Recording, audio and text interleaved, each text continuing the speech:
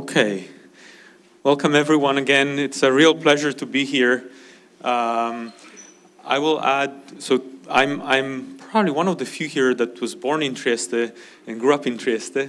And my love for the city actually will be apparent throughout my talk a little bit. I was trained as a physicist. I left Trieste as a particle physicist and gradually transformed into a biologist or some mixture. So I'm going to tell you as the first lecture of this workshop, and it's really just amazing to see the diversity of geography and scientific background here, and a lot of colleagues that inspired me throughout the years are here. So this is really wonderful. I'm going to give you an overview of some of the concepts that I think are interesting in thinking about microbial communities with examples from my own work, and touching upon things that we'll hear about in the next few days. So I'll start by showing this slide that to me represents some of the reasons I'm interested in. I was attracted by microbial communities, and two examples of how microbial communities affect human life, and we are all very familiar with this. This represents, let's see, the effect of microbes on our own health, and I like to think of the little people around Gulliver as being helpers, and I think that's how we think now about most of the human microbiome. The other side, which is perhaps less well known, is the fact that microbes affect humans at the planetary scale, and this is phytoplankton bloom off the coast of France, and what is just amazing to me is that these little entities can have a huge impact on the metabolism and metabolic composition of the biosphere. And in fact, microbes like this one are the ones that gave rise to the oxygen that made multicellular life possible about 2 billion years ago. So I think it's still very interesting to understand how microbes affect planetary scale metabolism. Now,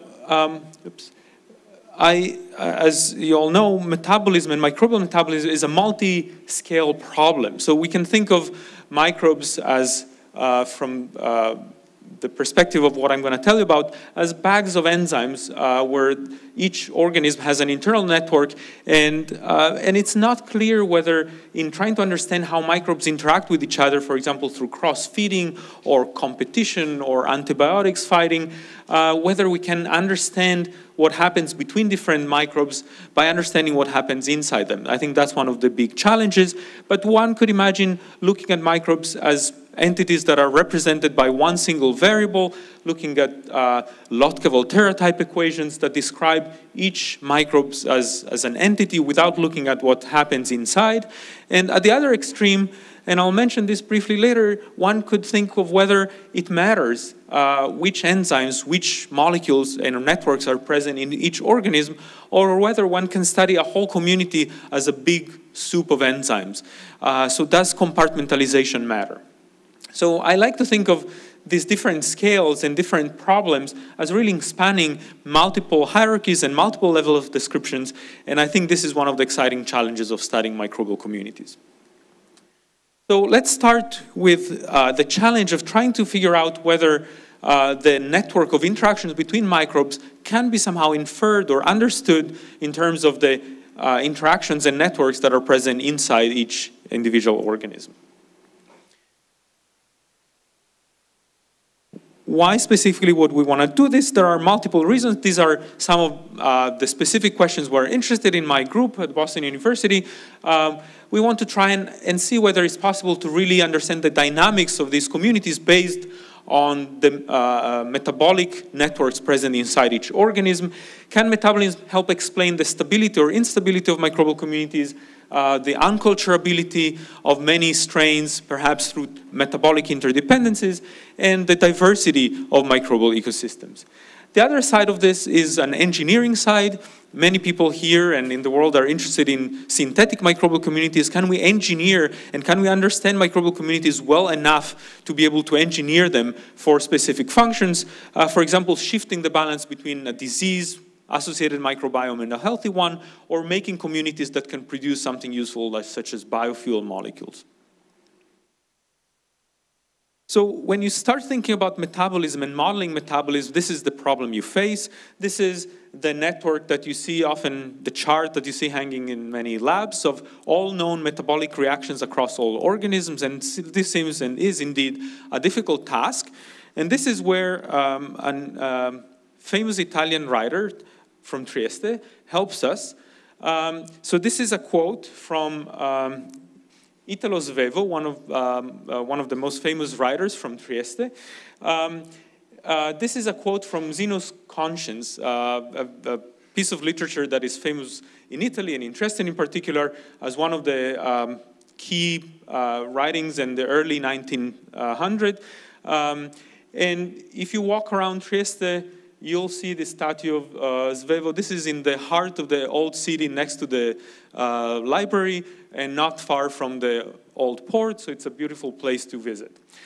So this quote says, I'll read just the English version, "One cannot expect a chemist to know the world by heart." And I can't go into the context of why Zeno was saying this in the novel, but why this is important to us, because indeed we can't hope to keep in mind all the metabolic network, and we can represent this, especially as we try to do quantitative modeling, we can represent this network as a matrix and build pipelines from databases such as SEGRÈ that includes all known reactions in metabolism through the information content of genome, so we can see which of these reactions are present in the genome of each individual organism, and we can build a network that is specific for a specific microbe. In this case, this is the metabolic network of E. coli, where each link represents a reaction, each node represents a metabolite. And this counts of the order of 1,500 reactions, approximately 1,000 metabolites, and one can represent this with what is called the stoichiometric matrix, Sij, representing the number of moles or molecules of molecule I that participate in reaction J. So this makes it possible to to represent this complex network into a mathematically tractable form and gives rise to a lot of methods, some of which I'll mention today. So if anybody that is not familiar with this and is interested, there are a lot of these networks available. For example, through the Department of Energy K-Base, a database of reactions, or on this website from Bernard Paulson at UCSD that has tens and now increasingly more hundreds of reconstructed networks for specific organisms for which one can try and do detailed modeling. So this was a little bit mistranslated from Mac to PC, but this shows a little bit of the challenge that we have. So once you have a network like this for a specific organism, this is not the end of the story, it's the beginning of the story. What we would like to do is be able to predict what are the fluxes, what are the rates of each of these reactions, and for example, given an environmental condition, nutrients available in the environment, how will this organism grow? How are resources allocated in this network so that the organism can grow, and what could be potentially secreted by the organism affecting other species? Now, if you try and do modeling of a whole network of a microbe using standard kinetic modeling, this is a very difficult problem. You'd have to write differential equations for these 1,500 reactions and have a lot of kinetic parameters, this traditional Michaelis-Menten parameters for all of these complex reactions that are typically unknown. So this is a very, very difficult problem. And one of the ways around this, which is what is the method called flux balance analysis, allows us to do models of a whole cell metabolic network in a more efficient, less precise, but more efficient and very valuable way, especially as you'll see from the perspective of modeling communities. So this is again the same network, but now instead of thinking of this as a dynamical system, we think of this as a resource allocation problem, really, where there are nutrients coming in, the cell needs to produce amino acids, nucleotides, cofactors, and so on, in a very precise set of proportions shown here, and these proportions are known from experimental measurements, so we know how much of each amino acid is needed to build a new cell. And now you can think of metabolism as this big factory where out of glucose and nitrogen coming in and so on, the cell has to decide how much ATP to produce, how much building blocks to produce, so that construction of the biomass can be made in an efficient way. And this becomes now a more tractable problem, and I will give you a very quick idea of how this can be done. This is the my one-slide version of flux balance analysis. Some of you may be familiar with this. For many of you, this may be the first time. I want to give you a flavor of what this is all about. If we focus here on one individual reaction, one key simplification that makes it possible to model metabolism at this large scale is to take a steady state approximation. So we assume that the steady state, that the amount of each metabolite is constant, so the cell is at steady state, not a necessary equilibrium, a dynamical steady state, where the molecules, the reactions producing this metabolite, in this case glucose 6-phosphate, are balanced exactly by the reactions consuming this metabolite. So there is a net zero flux out of the system. And now what is interesting about this type of approach is that instead of dealing with the concentration of metabolites as a function of time, you deal with the rates of the reaction, the fluxes, and they are related to each other by this simple linear relationship that just imply the conservation of the metabolite, or what is called mass balance. So you have simple linear equations in the fluxes, and you have one such equation of conservation for each metabolite in the network. It turns out that this simplifies the problem mathematically so much that you can really use very efficient tools to end up predicting each of these fluxes for a large number of reactions in a metabolic network of a microbe. Now, there are additional constraints here. For example, availability of nutrients from the external environment, so you can model the specific environment under which an organism is grown. For example, how much glucose is available from the environment. You can model known irreversibility of certain reactions. And it turns out that all these constraints are linear constraints that allow one to solve this problem through linear optimization. And I'm not going to go into any more detail. But you can, for example, ask, what is the set of rates of reactions given the environmental constraints that will allow the cell to grow in the most efficient way, maximizing the rate of production of its biomass?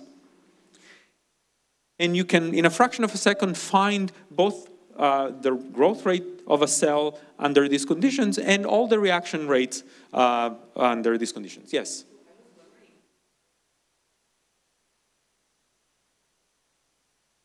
Molecular decomposition? Yeah.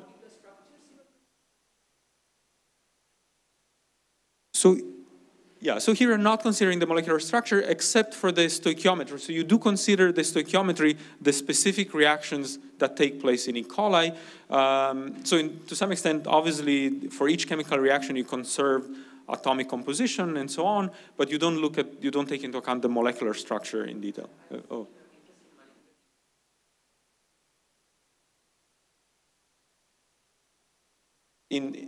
In the network? That's a very interesting question. I think I can point to some literature. People started looking at motifs in metabolism, but I don't think that it's so well studied. Partly, I think, because there are well-known pathway structures. So there are a lot of linear pathways. There are some typical sets of reactions. But I think it's an interesting question. I don't know that anybody has studied, let's say, motifs in the same way as they've been studied for transcriptional networks, for metabolic networks. Yes.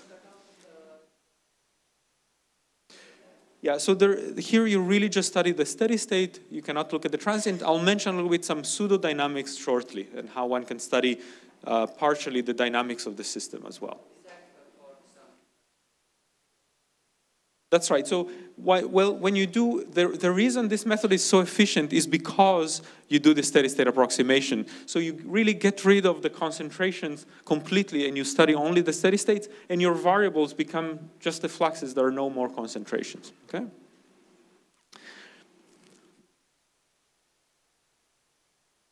Okay. I won't go into the detail here. This is just meant to show that their flux balance has some good aspects to it. It can predict, under certain conditions, match the predictions can match experimental fluxes, but not always. And it's an ongoing process, so you shouldn't think of flux balance analysis as a perfect tool for predicting microbial metabolism, but as a way of making hypotheses that are testable. It has certain advantages: fast computation, it's scalable, there is no need for kinetic parameters, and most importantly, we care about fluxes, we're interested in the rates of reactions, and the cell probably cares about fluxes. So this is why it's important to think about it, fluxes in this way, but it has many limitations. For example, you cannot look at metabolite concentrations, there is no dynamics, you look at population time average, and there are still many gene functions that are unknown, which limits our capacity to do whole cell modeling in general. But let me get back to communities and think of how can we use these models of metabolism in single organisms to understand exchange in communities. And so here we have another adopted Trieste writer helping us. So some of you may not know, James Joyce lived for 10 years in Trieste. And if you walk across one of the channels walking towards the sea, you'll see his statue. And I'm quoting here a sentence, to live, to err, to fall, to triumph, to recreate life out of life, from a portrait of the artist as a young man. What is interesting about this, it kind of hints to synthetic biology, and in fact this sentence was encoded in Craig Venter's first mycoplasma synthetic genome, and it sparked a lot of interesting discussions later on, both because there were some copyright issues, but also at the same time the copyright issues were interestingly kind of made irrelevant by evolution because their mutations were quickly changing this sentence. So it's an interesting issue. But for us, what is important here is to mention that in the same way as you can think of synthetic biology as a way of reconstructing and tinkering with microbes, you can also think of a synthetic biology as a way of tinkering with communities and generating communities and understanding their function. So this is an example of work by Wenyin Xu, who is here today and we'll talk in a few days. And she and collaborators a few years ago created one of the first examples of syntrophic pairs of organisms. So these are two yeasts that were transformed into oxotrophic, were not able each to produce a certain molecule. So they were only able to grow in presence of each other. So by tinkering the internal network somehow, you could induce a syntrophic interaction and obligate cross-feeding between these two microbes.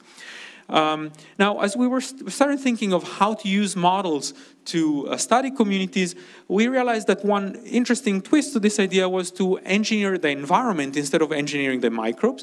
So with a former student in my lab, Niels Klitgaard, we thought, how about taking two organisms, two microbes as they are, without changing their internal network, but asking whether by providing the right mixture of nutrients, we could induce an obligate interaction between the two organisms. So is it possible to engineer the environment so the two organisms are have to rely on each other in order to survive?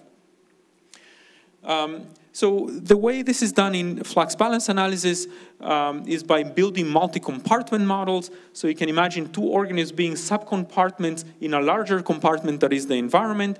And now two organisms can exchange nutrients. And as shown in this toy model, these toy organisms that need A, B, and C as molecules in order to produce biomass, they wouldn't be able to grow on nutrient A unless they're in presence of each other where they can exchange B and C respectively.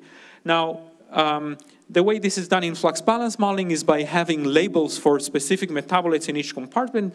The details don't matter, but this was the first instance from David Stahl's lab of a microbial community model based on flux balance analysis. Now, one can use this to ask the following very simple question. If you take two organisms and find a set of environments that can support the two organisms together. So you take these two organisms and you ask, what is a set of nutrients, for example, glucose, ammonia, and a sulfur source, and so on and so forth, that will enable the organism 1 and 2 to grow in co-culture. And you could find, it turns out, typically millions of different environments for a number of pairs you can choose. And all of this is computational work. And now you can ask, given that these two organisms can grow together in this environment, you can ask whether each organism can grow on its own. And you can have one of these four situations. One possibility is that each organism is also able to grow on a given environment, on a given set of nutrients. In this case, this is kind of a neutral interaction. But it's possible that on a given environment where the two species can grow, one species is able to grow also on its own, the other cannot. So this would mean that that environment induces a one-directional interaction where one provides an essential molecule to two. And the most interesting case, perhaps, is the case where the two organisms can grow together, but none of them can grow on their own. And in this case, the interaction would be this type of cross-feeding interaction. So one could computationally do this very easily. You can screen many, many different environments and try to find environments that would induce this type of interaction. So what Niels in the lab did a few years ago was building a matrix of these possible interactions between different species.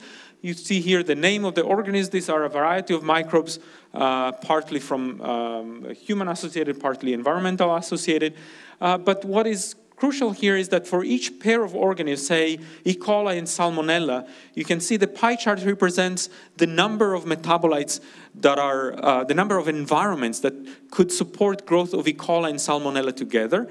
And the portion of this, the green portion of these environments is the one that would induce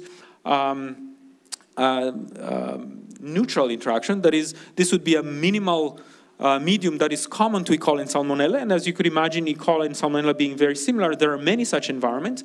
But what is most interesting, the yellow portion of this pie chart represents environments that induce an obligate syntrophic interaction between the two organisms. So anytime you see a yellow portion here, this means, for example, B. satilis and Salmonella, there are several of the order of hundreds of thousands of environments, such that on those environments, the prediction would be that B. satilis and Salmonella would need each other in order to survive. So what was striking about this was that somehow, based on the stoichiometry of networks, of metabolic networks across organisms, there seems to be a lot of opportunities for cross-feeding in the microbial world. So there is a lot of possibilities for metabolites that could be secreted by one organism and used by another for growth. And the question is, does this represent what happens in reality? How to probe this further, both computationally in more detail and experimentally? I'm not keeping track of time.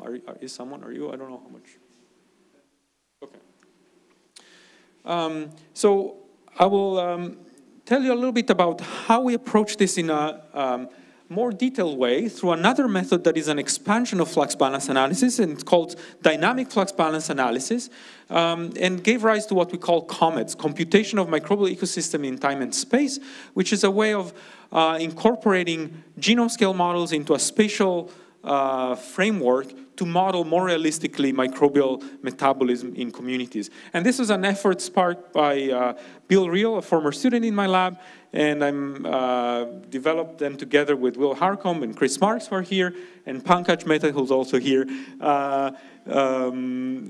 So this is still an ongoing process, but it was very exciting to be able to come together with microbiologists to be able to test some of these predictions. But the main concept here I want to highlight is that it's possible to make a little bit less assumption. In particular, you don't need to make any assumption about the existence of an interaction in order to see one emerging from simulations. And the idea is the following. You can model in a certain region in space, you can model flux balance for a specific organism as shown before, and you can transform the concentration of metabolites in the medium into an uptake rate, very similar, using something that is basically a Michaelis-Menten equation. So you can determine the rate of uptake of metabolites based on concentrations and solve at different time steps this flux balance problem. So you can get an instantaneous rate of growth for a given organism at a given time and measure the rate of consumption of metabolites. And by iterating this process in different time steps, you can obtain an approximation of the growth curve and an approximation of the abundance of metabolites in the medium. So this is still not bypassing the problem of intracellular metabolite concentration, so you monitor only extracellular metabolite concentration, environmental concentration of metabolites, and the growth of individual species. So nowadays you'll find a lot of people are using these dynamic flux balance methods to model microbial communities, because you can imagine modeling a specific organism in a certain region of space. That organism can grow based on its own rules, produce a certain metabolite. That metabolite could diffuse away. Another organism, potentially in the same region or in a different region, could detect the presence of that metabolite and use it for growth, maximizing its own capacity to produce biomass. But there is no a priori assumption of these two organisms having to interact. So if there is an interaction, a cross-feeding, this will be the outcome of each organism trying to do what is best for itself. And now by embedding this into a spatiotemporal in the spatiotemporal setting, you can make models of microbial communities that look a little bit like this. So we like to think of these as virtual petri dishes where you can inoculate different species, let them grow, and see what happens. And there are a number of applications of this, which I'll mention soon. I will just quickly go through some of the validation of this. Will might talk about this more in the next few days, but this is really work that Will Harcombe performed, testing predictions for a mutualistic pair of an E. coli and a salmonella that depend on each other.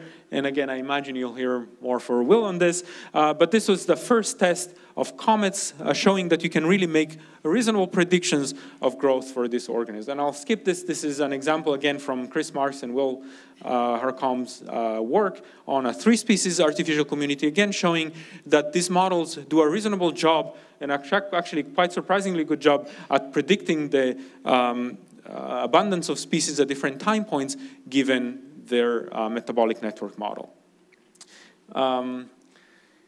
So I will just conclude the part on comets just by saying that there are more things to add to this. For example, one can model growth as a convection diffusion problem and make diffusion dependent on the material. So for example, if you're modeling the growth of a colony, diffusion of oxygen through the colony itself will affect the way the colony grows, and this is something that can be taken into account and will have important consequences. So for anybody that is interested, someone already asked me earlier this morning, Comets is open source, and I'll be happy to discuss with people throughout the week.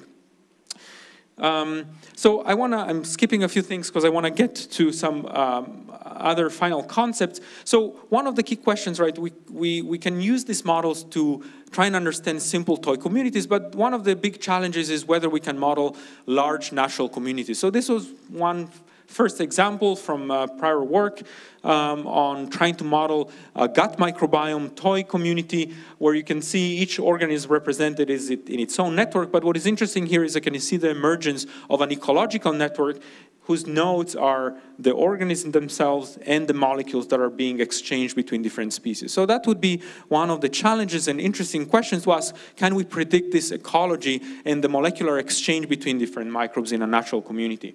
And here there is another poet, actually, a poet from Trieste that helps us think about this. This is Umberto Saba, whom you'll find next to Corso Italia. This is another beautiful area of Trieste next to the ancient theater, Roman theater. And Saba was a poet, and one of his verses that I borrowed from this has, "How beautiful my city must have been back then, a big open market."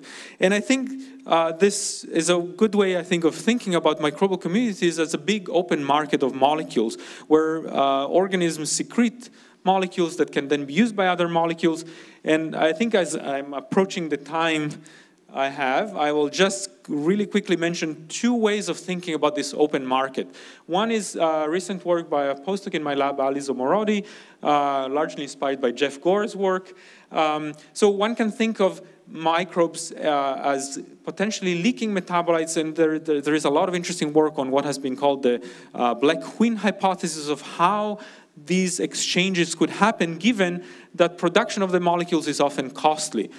So one can study the chances of emergence of an interaction given the cost of these metabolites and the fact that producing a certain metabolite will reduce the fitness of the producer to the advantage of a cheater that will give up producing that metabolite because it's available in the environment. And one can study this type of dynamics also for pairs of organisms, for example, leakiness of 2 amino acids in E. coli, and try and understand under what conditions the emergence of a mutual cross-feeding could emerge. So what is interesting is that one can use game theory and compute Nash equilibria for the system to estimate under what conditions, what are the leakiness levels that would support the emergence of these communities. So again, I won't have to be able to go into this now, but I'll be happy to chat about this, and I know some of the talks in the next few days will touch upon game theory or similar concepts.